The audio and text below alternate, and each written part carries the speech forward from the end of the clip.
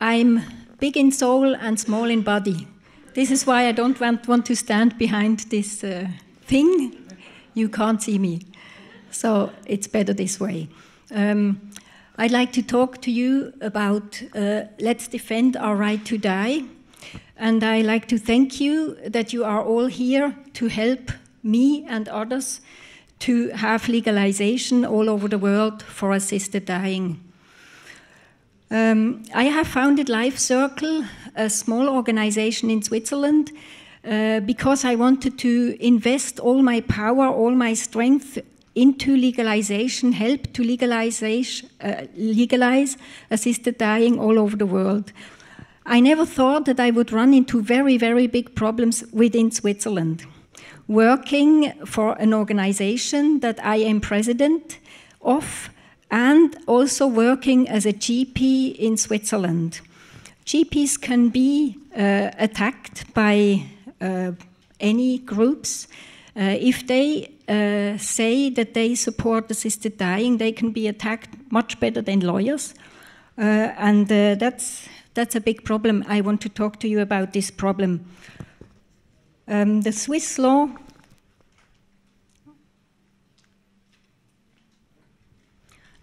is very open, very much open than the one that Victoria would like to have with 68 points that you should meet. But for me, the Swiss law is actually almost too open. We have these two restrictions. The person who wants to die must be of sound mind, and the person who is helping must not make money, must not earn more money than he would earn in his usual profession. So there should be no financial interest. In Switzerland, the assisted dying does not have to be done by a medical person. It can be done by anybody, which means the medication that somebody has to drink can be given by anybody who does not know anything about medicine.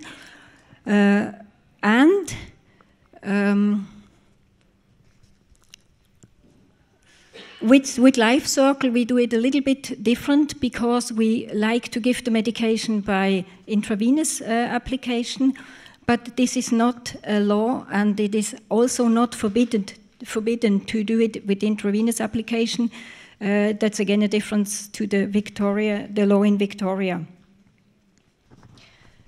We have the Swiss law, which you have seen before, which is very, very open, and then we have the law, a restriction by the medical association.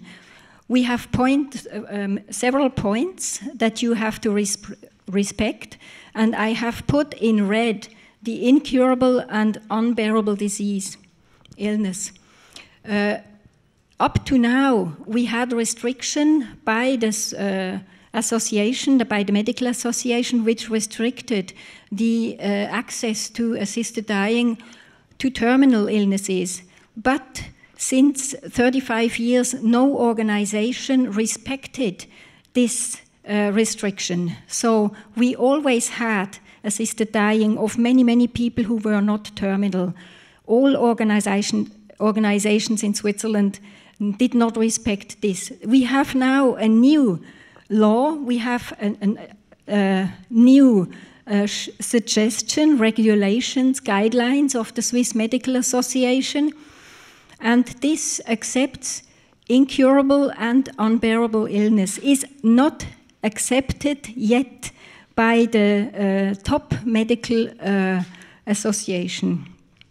This is only a guideline, and I would like you to have a look at the last meaning in case of mental illness assessment by a psychiatrist.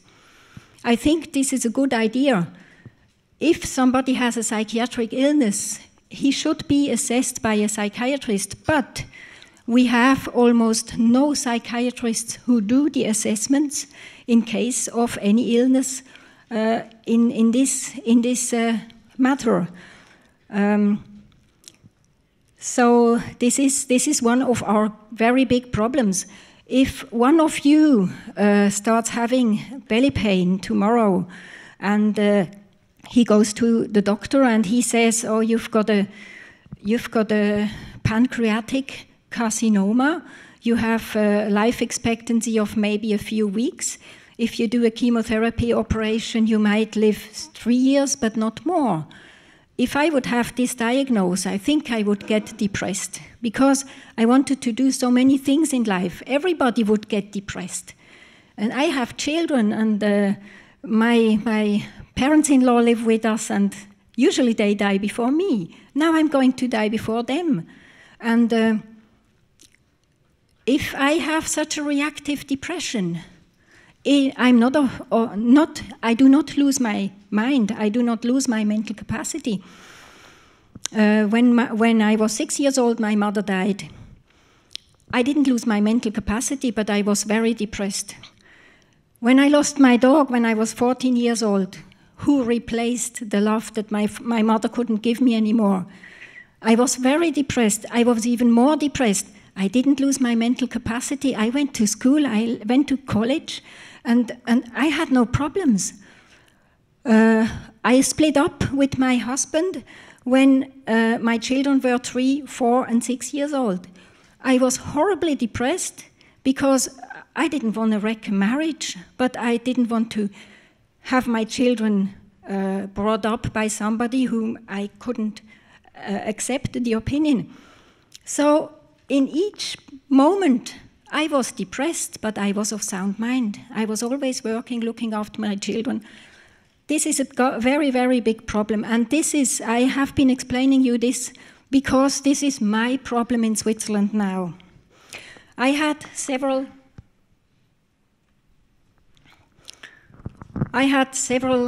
problems, right, with the right. Everybody thinks that Switzerland is a Garden of Eden concerning the right to die. It is not at all. Within 7 years of existence of LifeCircle, I had 9 cases who were opened against me. And there are different groups who open court cases against an organization or a person, a doctor like me, and they represent our opponents. When you see in the middle cases opened, 3 by religious groups, our biggest and most powerful, also in money-wise, most powerful opponents, 3 by the public prosecutors, 2 by state doctors, and only 1 by a family member.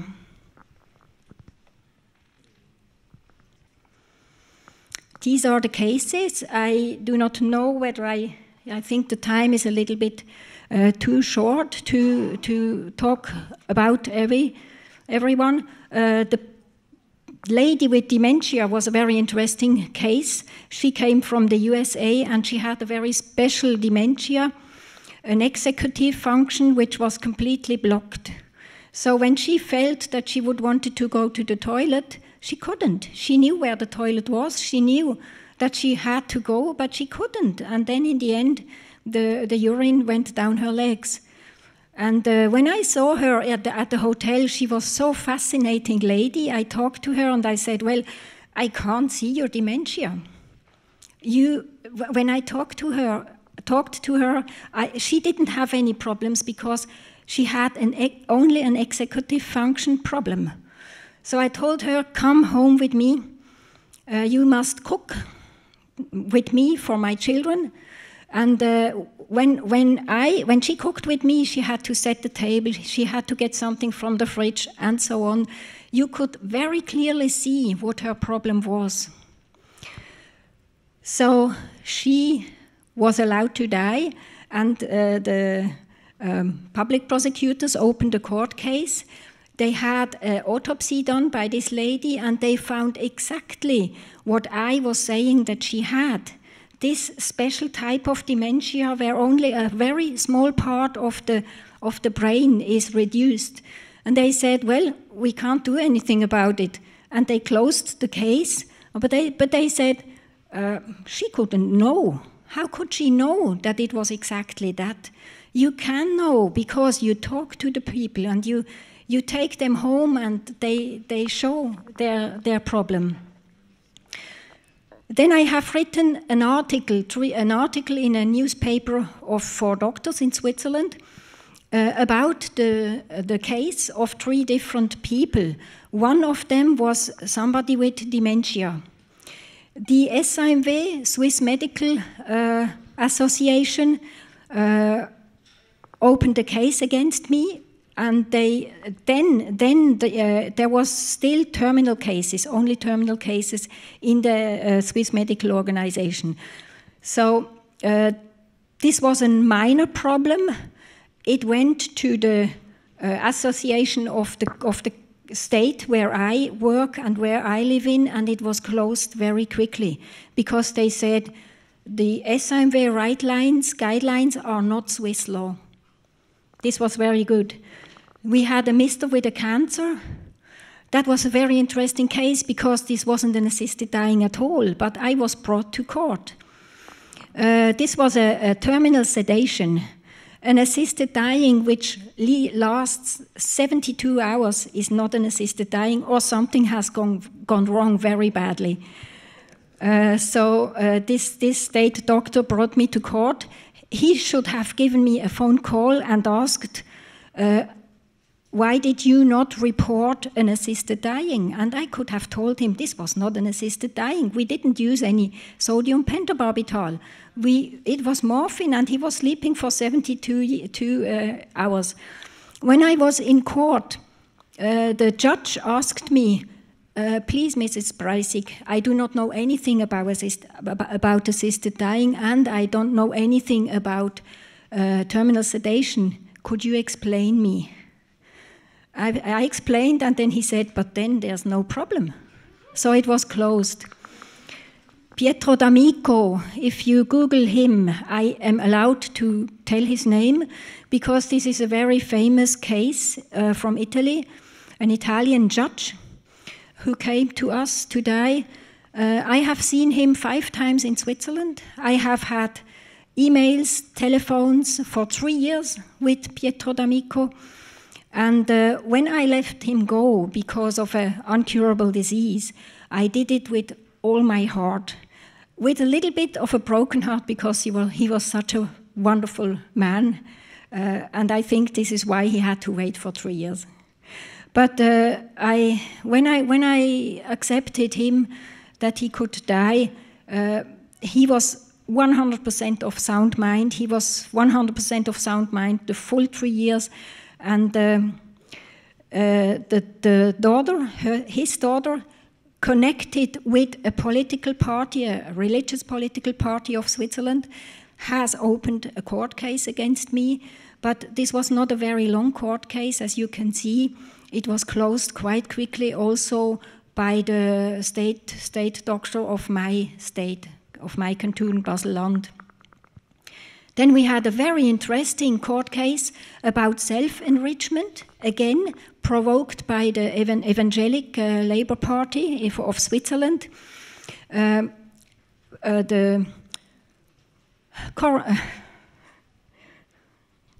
can't find the word. The person who is looking after the finances, the treasurer. Our treasurer went to court with a lawyer 2 times, 4 hours. They explained so well the difference between LifeCircle, the association for life, and Eternal Spirit, the foundation for a good death, that the court wrote an 8-page report about LifeCircle and Eternal Spirit. It's in German, but maybe we should translate it sometime into English. Whenever we have problems with self-enrichment, I can just show this report of 8 pages. That's wonderful. The case of Mrs. Jill Farrow, you can also read about. Restrictions of medical license, that's when the Swiss government wanted to put me back to only terminal cases. I'm very glad that we won this fight against the state doctor of the neighbor canton, Basel-Stadt. And the 2 cases that are going on, one is a minor case, the handling with the sodium pentobarbital. They wanted us to hand out the sodium pentobarbital to the people who want to come to die, which means they must get the medication in the pharmacy themselves, take it to the hotel, and 3 days later come to us with the medication and give it to us so we can apply. Imagine what happens in the hotel if a lady comes and her husband wants to die, and, well, it's difficult to lose somebody at high age. They might do it themselves at the hotel because the 15 grams that we use in Switzerland is enough for 2. So this is going to be very interesting. This is not my sorrow. My sorrow is much more the psychosomatic disease lady that I led into death. She was 100% of sound mind. She had a psychosomatic illness, 2 psychosomatic illness. If you imagine, you have a bellyache. Each of you has had a bellyache. Now this bellyache, which can be really bad, you go like that, this is there for 24 hours a day. It never goes away. No medication helps. You start vomiting when you take morphine, and the bellyache gets worse. She had 2 different types. She had cramps, 2 different types of psychosomatic illnesses which were not curable. Nobody could change them. She were by several doctors, and I accepted her. I can remember, it's the last short. Yes. This lady went to the 4th floor of the nursing home where she was living, and she showed me the place where she was going to jump. And down there was not grass, there was beton, pavement. But she said, look, this is my last solution.